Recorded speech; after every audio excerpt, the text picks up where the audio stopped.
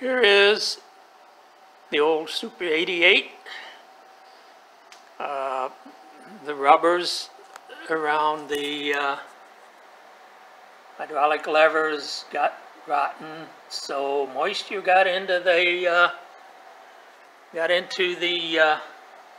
hydraulic pump and probably cracked the housing, most likely the center plate.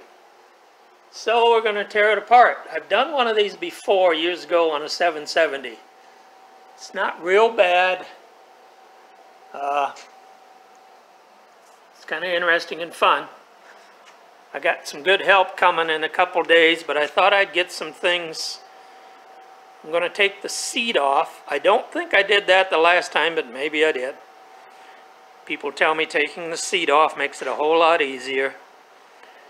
And I'm trying to remove the PTO cover right now. I kind of forgot how to do that. I guess you got to pop the lever forward, or in other words, engage the PTO, and then you kind of wiggle the cover off.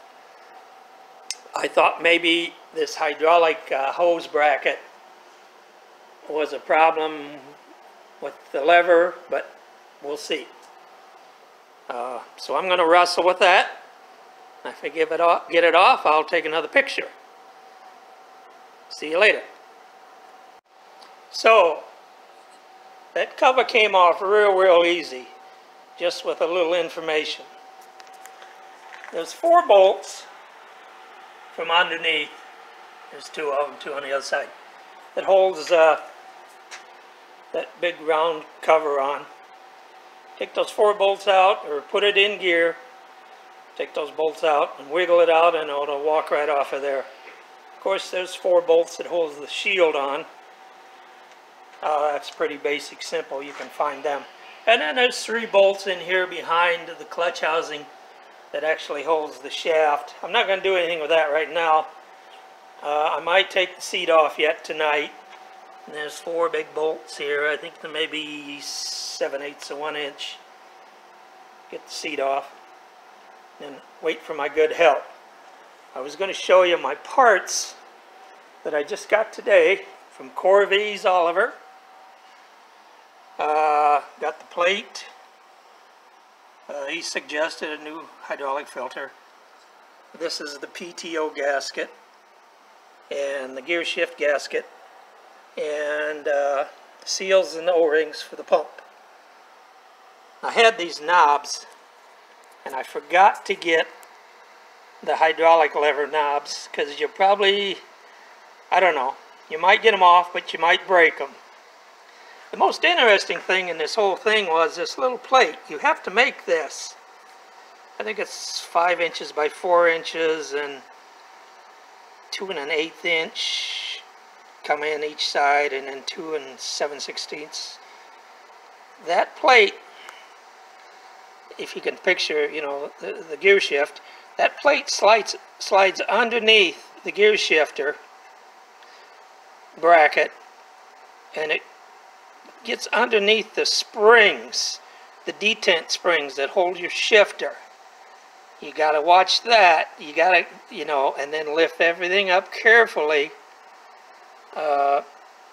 You don't want to lose your springs down in the belly, because then that could be big deals. So it's just kind of a fun little thing.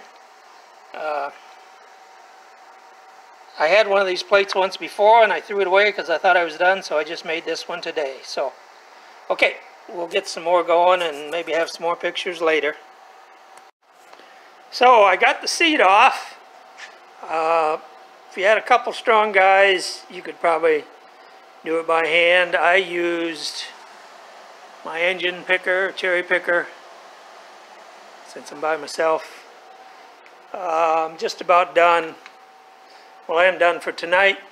I'll probably take off some of all this plumbing stuff, and I just might wait for my helper to do the next move. I don't think the brake pedal is in the way. This thing kind of comes up and tips back. Of course, the shifter will be out. And there again,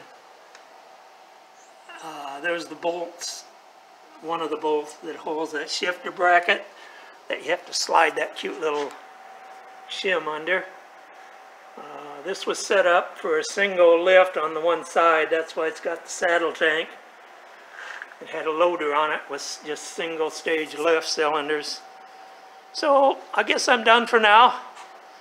I don't think I made too many mistakes. Those bolts are 15/16, not 7/8 or inch. Not so bad so far. We'll keep you posted.